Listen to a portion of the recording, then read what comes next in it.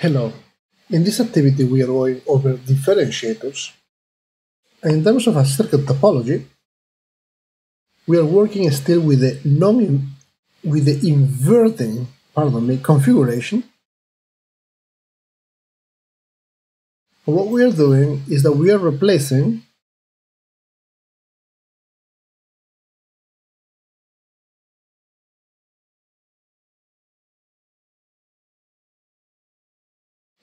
R in with the capacitor. V input, V output, R and C. So that's our step one in terms of a skeleton or circuit topology. As we have done in previous videos, something I like you to get used to doing is to, before doing any math, with your understanding of resistors, capacitors, inductors, and the devices that you are working with, see you can figure out how the circuit is going to work. So, qualitative analysis. At least in terms of a frequency response for a frequency-dependent circuit. So now what do we have? For omega, as if the frequency is low, let's say at 0, what do we have for the capacitor? The impedance of the capacitor is 1 over j omega c, so this is going to be infinity, or the capacitor is going to be an open, and so the circuit that we got looks like this. The output is just going to be 0, as you can see. V output is equal to 0. Why is that? Well, you have negative feedback, a path from the output back to the negative input. And what is the operation amplifier going to try to do? Make sure that the inverting voltage, equals the non-inverting voltage. Meaning we have V out 8 times V pli minus Vn. If this is 10 to the 6, these are going to need to be very close together in order for the output not to saturate, say to be plus or minus 10 volts, in the order of 10 to the minus 5, so they are very close together.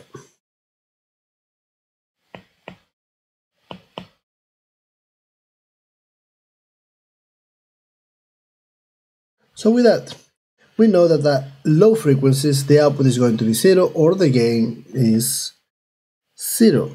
At high frequencies,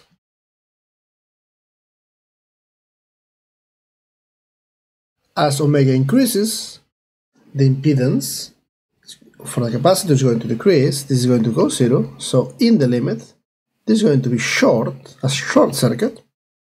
What is the circuit that you got? Well, you just got yourself something that looks like this, right? And if you recall, if you had a resistor here, Ri, this is an inverting amplifier, meaning the output would be minus Rf over Ri times the input. Now, this keeps going down in this case, as you are increasing in frequency, right? This is tending towards 0. What is happening here to the output? It becomes very large, right?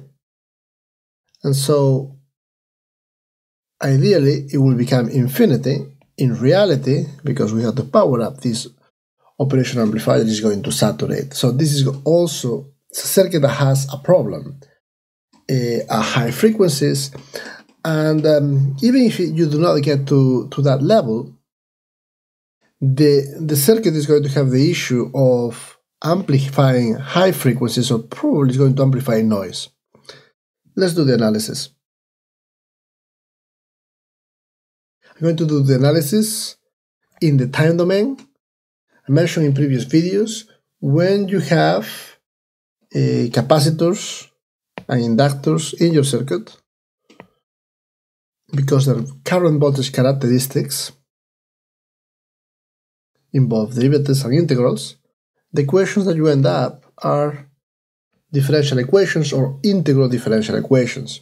They are manageable if you just have an RC circuit or an RL circuit or an RLC circuit, but as you increase the number of nodes and the complexity and the number of elements, it just becomes much more difficult mathematically. And that's why we don't do the analysis in the time domain.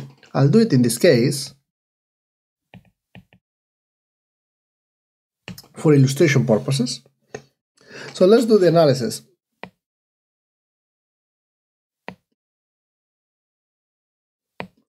How do we analyze any operational amplifier using the ideal assumptions? Well, 2 steps. I recommend that we do nodal analysis at the most complex node that you have. By that I mean of the inverting or the non-inverting input. In the inputs to the operational amplifier, select the one that is more complex. One of them is tied to 0, pretty easy to determine. The inverting one does have a network, so we apply Kirchhoff current law there.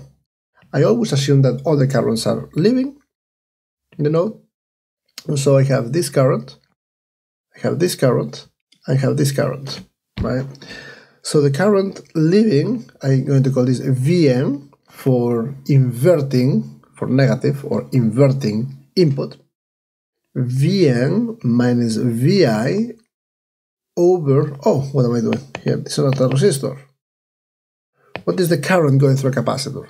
It is C, the voltage across the capacitor, right, which is Vn minus Vi, Vt, so that's the current, plus current here is Vn minus V output over resistance, plus the current entering into the operation amplifier, which under the ideal conditions, we assume that the operation amplifier does not draw any current, the input impedance is infinity, etc. So that 0 equals to 0. Again, what are we doing here? We are adding currents. This current here, this current. This one is a resistor current, so it's just Ohm's law, different in potential over resistance. In this one, you need to look at the current voltage characteristics for a capacitor, where the current is proportional to the capacitance and the rate of change of the voltage, the derivative of the voltage across the capacitor. Okay, so what do we do next? We look at the other node, and typically, if you have a more complex circuit, you need to apply nodal analysis again. In this case, though, it is trivial.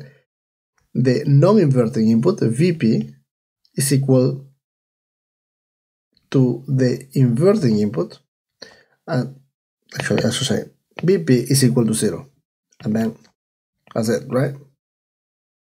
And do we have negative feedback? Do we have a path from the output back to the inverting input? Yes, therefore Vn is equal to Vp is equal to 0, and we can substitute in the previous equation. We have here, we have here. So what do we get?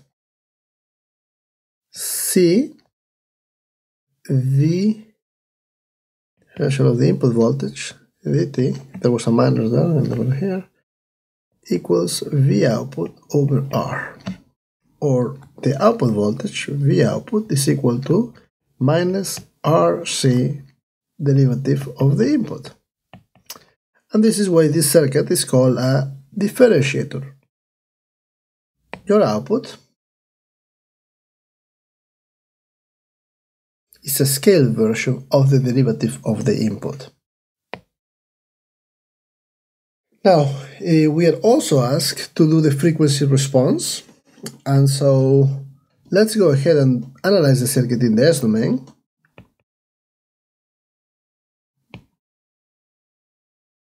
Now, in the previous activity, there's a video where we analyze already a more general circuit, right? The general inverting amplifier with two impedances.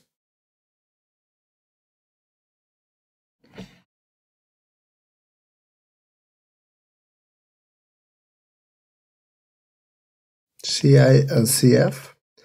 And what did we found? We found that H of S is equal to minus CF over C input. The impedance in the feedback over the impedance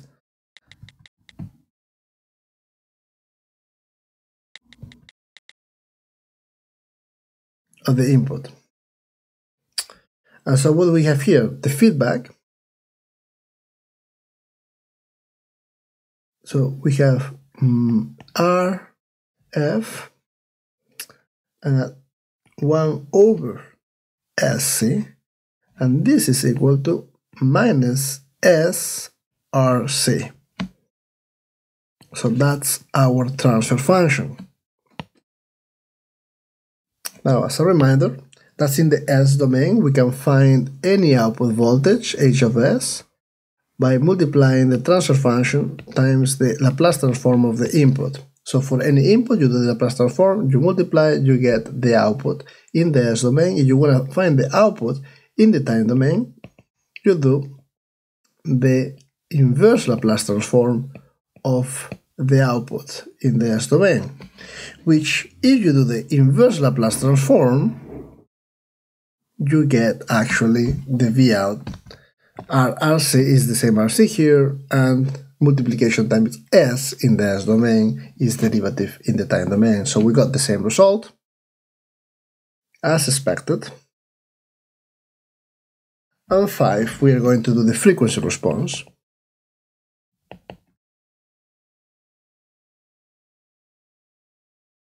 Now, if we were only interested in how this was going to behave for sinusoidal signals, we could already have done the analysis for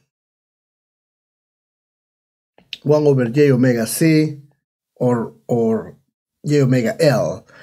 Now, if you have the analysis in the S domain, H of S, and you evaluate it for real frequencies, S equal j omega, you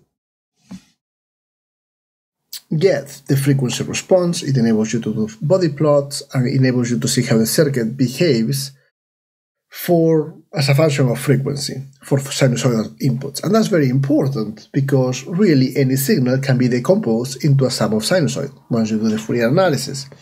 Having said that, though, it is important to remark that the previous result that we have here is more general because the input, you can find the output for things that are not sinusoidal. You can find, well, if the input is an impulse, for instance, you're getting the impulse response.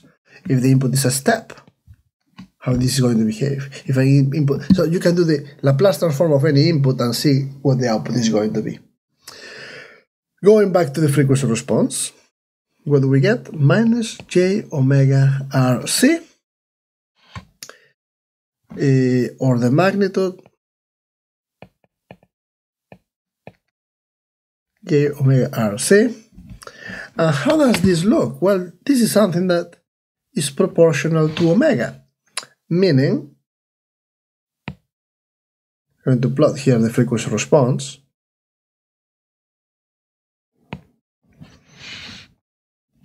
We have a frequency response that looks like, to do it as a function of omega, something like this.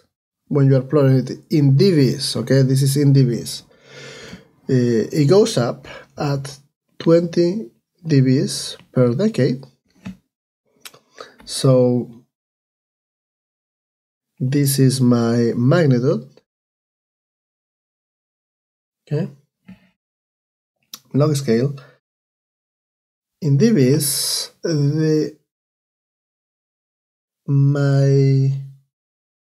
when we have 1 over RC, right, at omega 1 over RC, this is going to be equal to 1 in linear or 0 in dB, you see? So this will be, everybody says that if omega is equal 1 over RC, I will get 1 there or 0 in the dB scale. So that means that if I'm 10 times that, 10 times 1 over RC, I went 20 dBs up there, okay? Or per decade, I increase it by a factor of 10. Now, do we have a problem? Comment on the circuit limitations. Yeah, we have a significant limitation. Look at how this is going up. And so for high frequencies over here, we are amplifying a lot. And so one issue that you have is in the very high frequencies, we have noise. And so this may be just a noise amplifier. I mean, it may be very small, you are amplifying it a lot, and it may be that you, even if you don't saturate, right? You may saturate, but bottom line, you are picking up all this high frequency noise that it's being amplified. What we're going to want to do, that is the next part of the activity, is to go from a differentiator, an ideal differentiator, which has this response, this linear response, to one where we limit the gain at high frequencies, right? We want to do something like this. I'm going to use a different color for that. We want to, so it's not keeps going up, but we do something like that, and that's just a high pass filter. We will have a corner frequency, a 3 dB frequency around there. And how do we do that is the topic of the next video. Thank you.